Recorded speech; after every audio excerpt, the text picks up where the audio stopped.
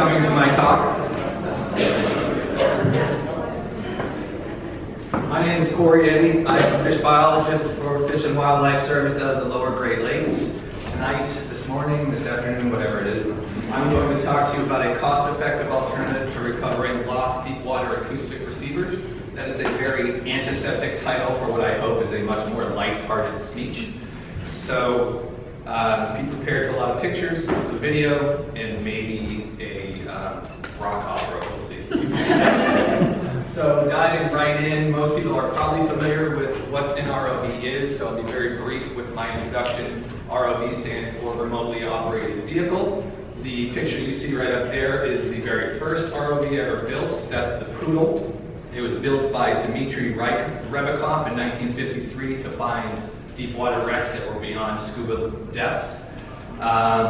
As we know, ROVs are often used for exploration, for search and rescue and search and recovery missions, for surveys, for inspections of boats, docks, marinas, what have you, also for taking photos and videos. Stay tuned for next year's Christmas card, as well as specimen collection, capture, and even culling.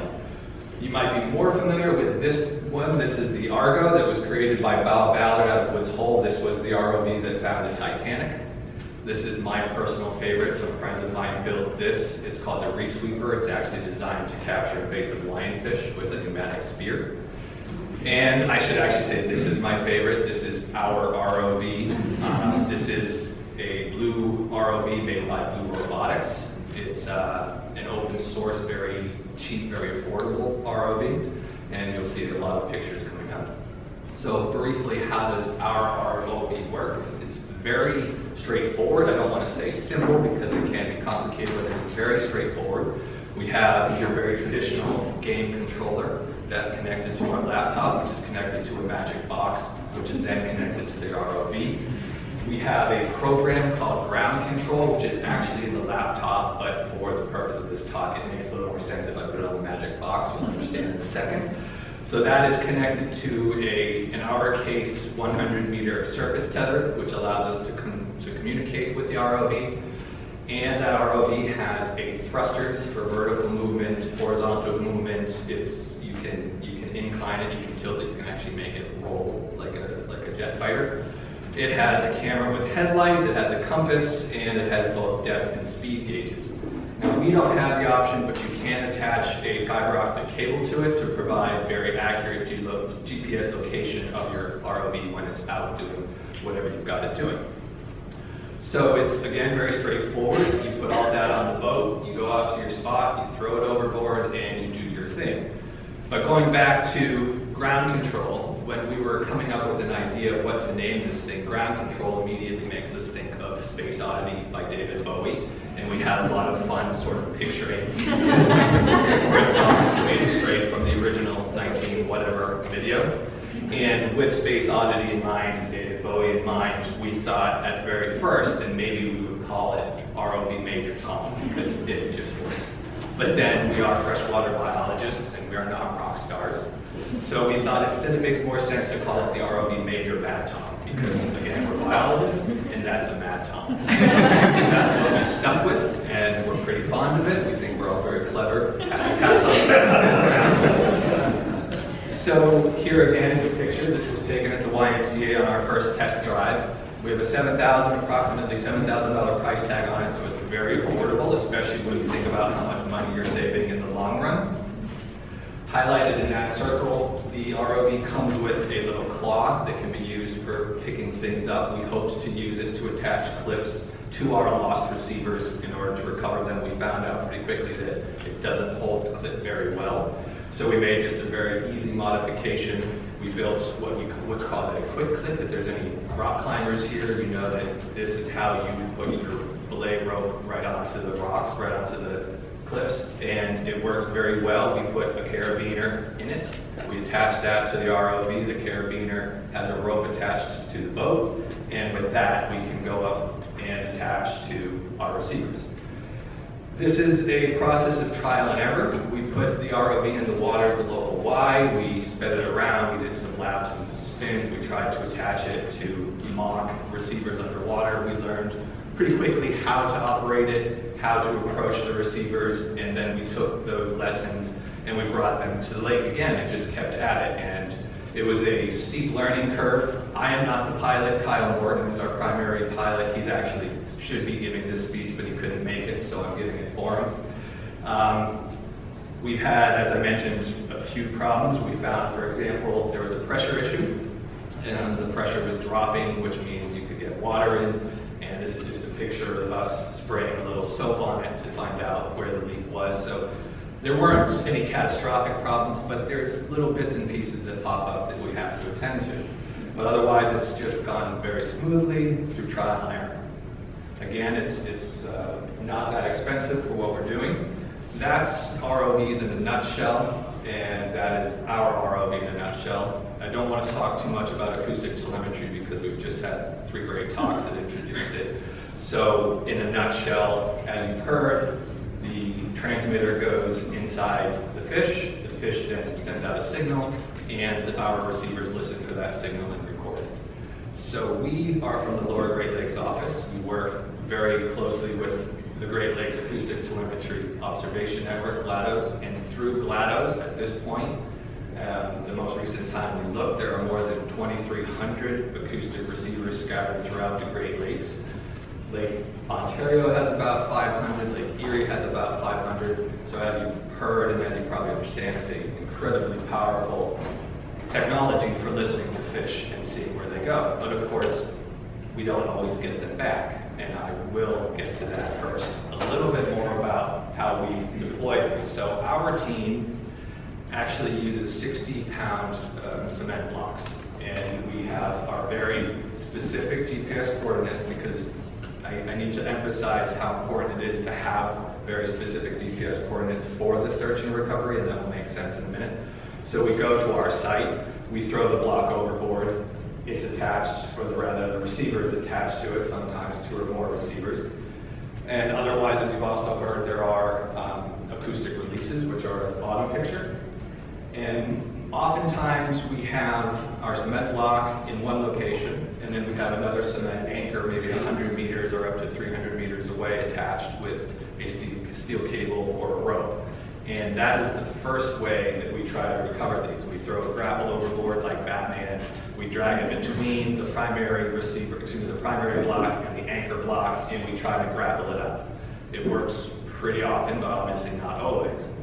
And the bottom picture being the acoustic releases. This is the Vepco release that was just talked about. There are other third-party releases that are less reliable, but sometimes when you show up in the boat and you send that signal down, for one reason or another, it just doesn't respond. We found this summer a lot of problems with batteries. We had a lot of batteries die, so we had lost receivers. And you can imagine when they're about $5,000 a pop, and our team has about 100 that we're responsible for, it can add up that price tag.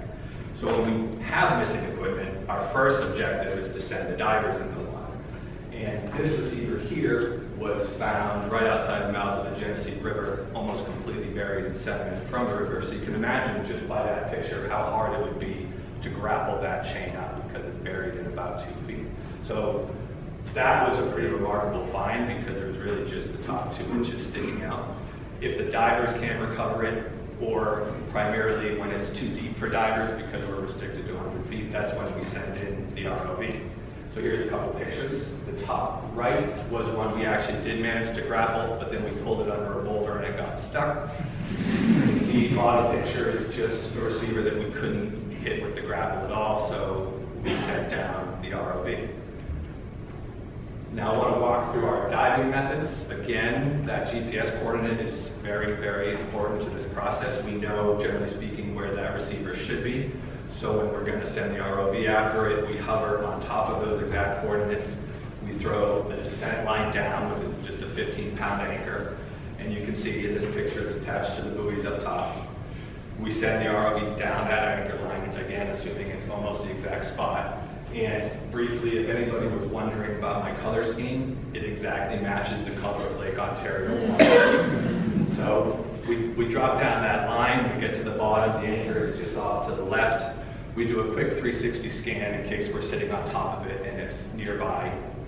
At the same time, as we've descended, we have a general idea of whether we're east, north, south, or west of it. So our first stop is we look at the compass, and if we think we're south, we'll go north. And we'll just go a little bit further, looking for it. We'll go back to that anchor line. We'll do a star pattern back and forth until we eventually find it. We clip on, we surface, we celebrate, high fives. This is us searching. This is us where you can almost see, barely see the orange float spheres in the distance. I'm going to show you a video of the whole thing. It's a bit long, so I'm just going to talk. Whoops.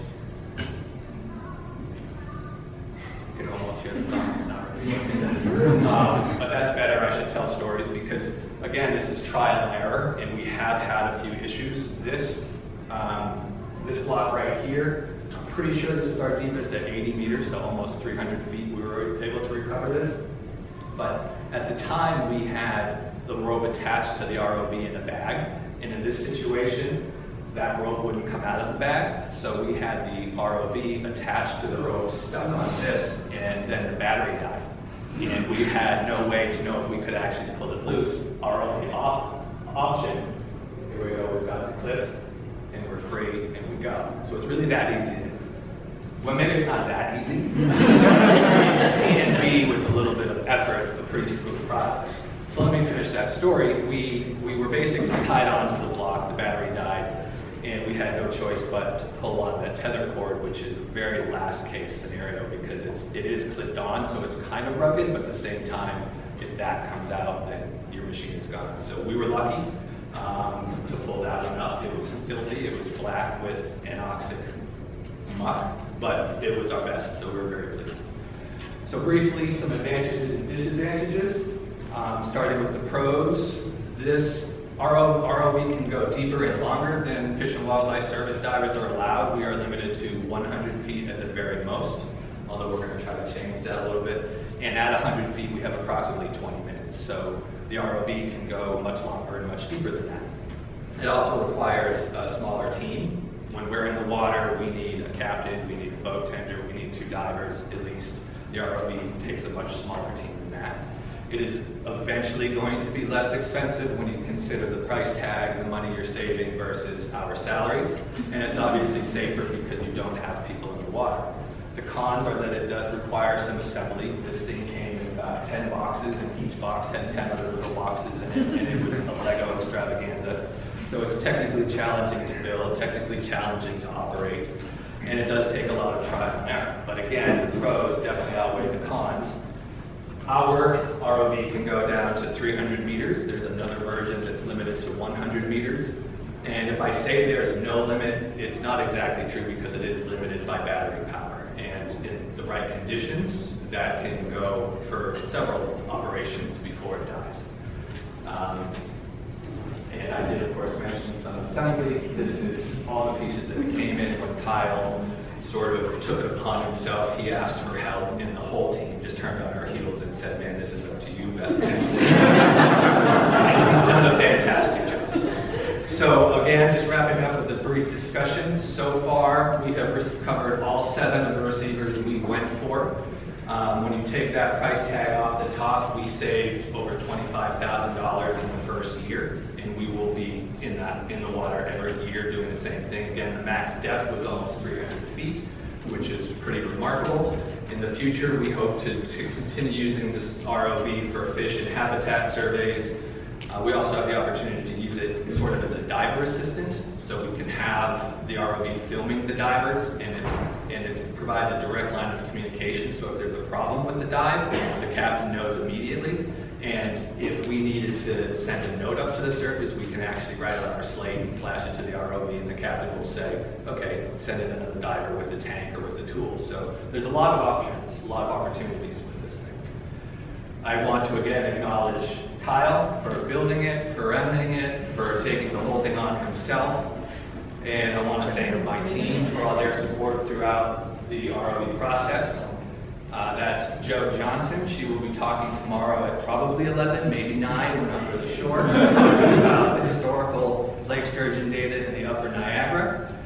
Greg Cronish talking tomorrow at 9:20, talking about categorizing behaviors of lake sturgeon in the Niagara. And Alex Gatch, last but absolutely not least, he's got a great talk about seasonal habitat use in the site fidelity of Cisco and Lake Ontario tomorrow to wrap up the conference. And acknowledging our supervisor, Dimitri Gorski, he's not presenting, but if you've been around the New York chapter, you know who he is. He is here, he is there, and if you haven't met him yet, you will, because he's everywhere, and he's waving. And I want to thank Fish and Wildlife for giving me a job, the New York chapter of NYCAFS for having us, Stony Brook for hosting us, and Great Lakes Restoration Initiative for providing all the money. If you have any questions, I'm happy to.